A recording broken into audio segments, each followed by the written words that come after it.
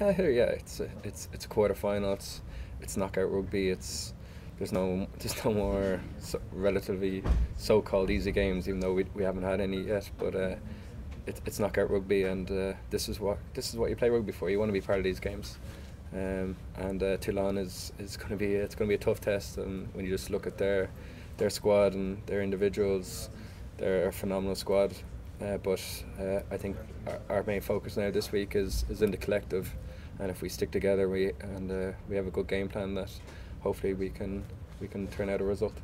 There was a few key moments in that game. I remember I had a kick from the halfway, just to take the lead, and if you get ahead of a French team, or if you get ahead of any team, like they sort of have to start pushing the game a little bit, and they can't be as throwing the offloads or making their passes. So I think that's going to be key for us on the weekend, is to try and start really well and try and put them under pressure.